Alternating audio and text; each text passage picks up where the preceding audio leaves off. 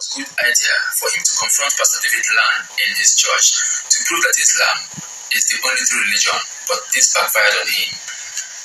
Christians, they seem to think that Muslims are inventing a different religion. The Quran is bringing something completely new. But all I have to ask is, so we know that men have been saved in the past and not called upon the name of Jesus Christ. We have this. We have Moses. We have Abraham, men who existed before. So all I have to ask you is, who is really inventing the new religion? The guy who is calling upon his Lord alone and keeping the commandments as the prophets did? Or the person who's bringing in this new name and saying that's the only means of salvation? That's my question. No, it's good. You know, when you look inside the Bible in the book of in the Hebrew text, every time, most of the time when salvation is mentioned, if you look in the Hebrew, it's a derivative or a form of Yeshua, and Jesus' name was Yeshua.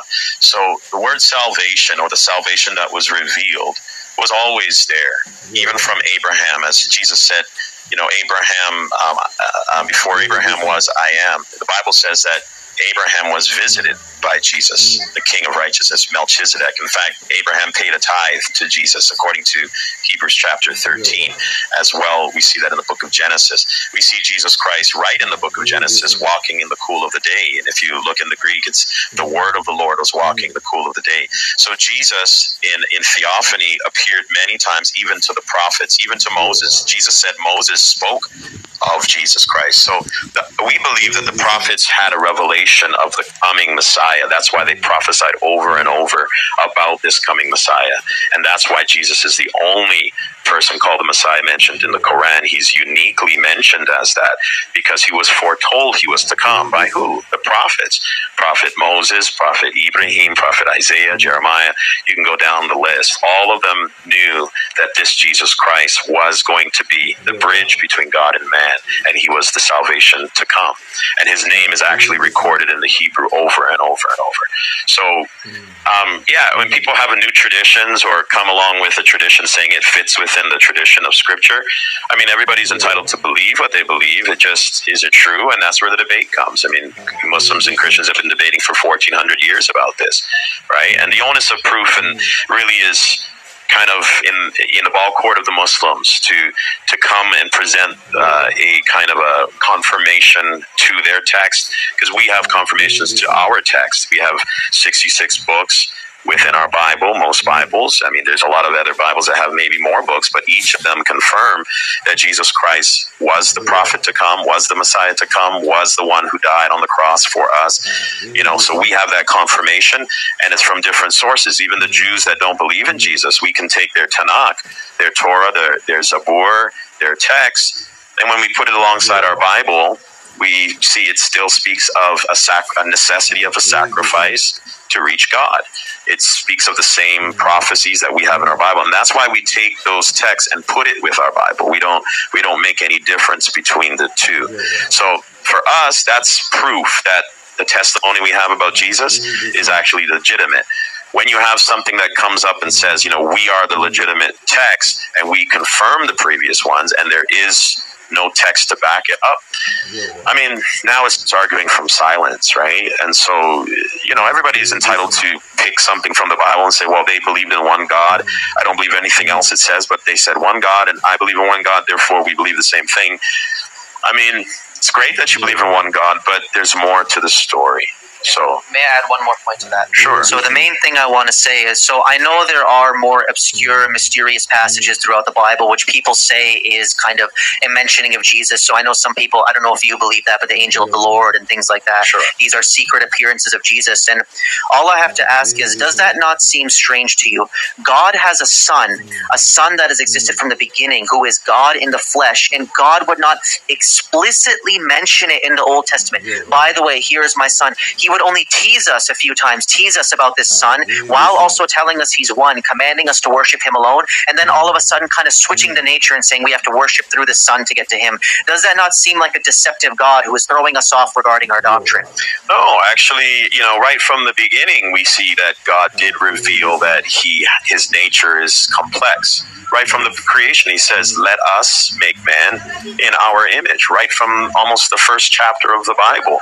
So it's not some obscure thing. In fact, when you look at the Jewish traditions in the Talmud about the coming of the Messiah, or any prophetic text, it's very clear that there was somebody or something that was extended from God that is acting on behalf of God, that is God or reveals God. In fact, even as a Muslim or any religious person, you need something that manifests in the tangible in order for you to reach the intangible. There's no way even yourself can reach an unseen, unknowable God unless there's something manifested or revealed about that God. And to be honest, if you're honest with yourself, the only way you can worship an unseen, unknowable God is through the revelation of that unseen and unknowable God. Am I right or wrong?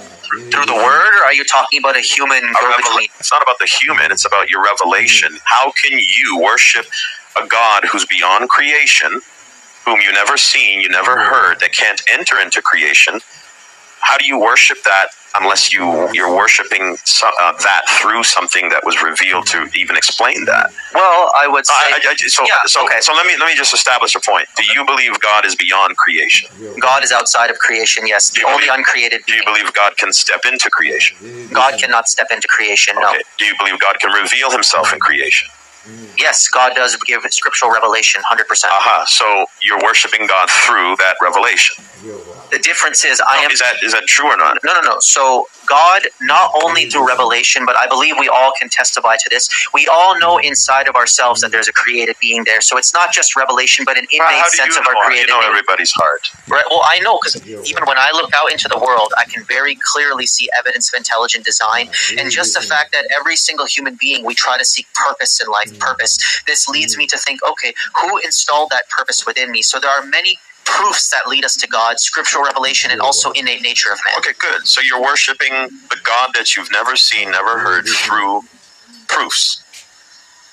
I'm not understanding. No, I'm not understanding the question. It's not a question, it's a statement. You said you've never seen God. He can't enter into creation, correct? Correct.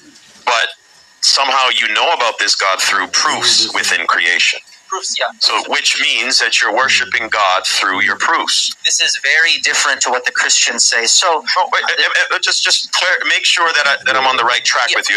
Is that what you're saying? No, it's not about a man or anything. It's just, are you worshiping God directly because you don't know him, you haven't seen him, or are you worshiping him through what was revealed or the proofs that you have about this God who's never stepped into creation? The proofs give me evidence of God, but I worship God directly. So, for example, one proof is I just look at the flower, the beauty of the flower, the way it's designed. I don't worship through the flower. I don't worship in the name of the flower as Christians worship in the name of Jesus. So these are two different order concepts that you're conflating. Okay, no, it's not. It's the same concept. Oh no, brother. Oscar, I'm the one answering the. That's fine, brother. Oscar. He's asking me. I'm the pastor. Okay. Look, it's really good questions, right? But let's face it, man. Has God ever spoke to you? Not directly, no. Okay. How do you know the voice of God? I don't hear the voice of God because I'm not a prophet. How do you know the voice of God? I don't know the direct sound of the voice of God because he's not ever spoken to me directly. So how do you even know that you are worshiping God?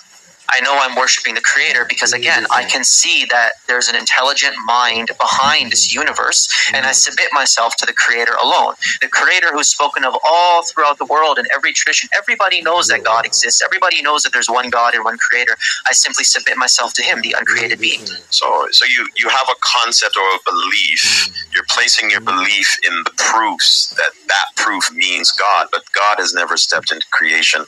You have never heard the voice of God. You're assuming based on what you see other people say they believe in God, but they're all basing it on a revelation because God has never stepped into creation, correct? So all that means, brother, listen, all that means, just using your logic, is that there's something revealed about God, an intermediate between the unseen and the seen. There's something there that gives you the ability to say, yes, there's a God, and it's through that image, what might I say, or revelation, that you can say there's a God. And that's why, brother, Christianity is the right way, because Jesus is that image of the invisible God. Jesus is that revelation, that word, that tangible reflection of the unseen. And this is why, brother, you need that in order to worship the unseen God. You need that revelation. We need that Jesus Christ, that word of God that was revealed, that thing about God that was revealed in creation. We need that to know that there's one true living God. So we might be saying it in a different way, but this is how we're saying it. And this is why the testimony of the Bible is true, because it reflects this truth. It confirms this truth. And the more I press you and ask you about these truths, you're saying the same thing. You just don't realize it yet.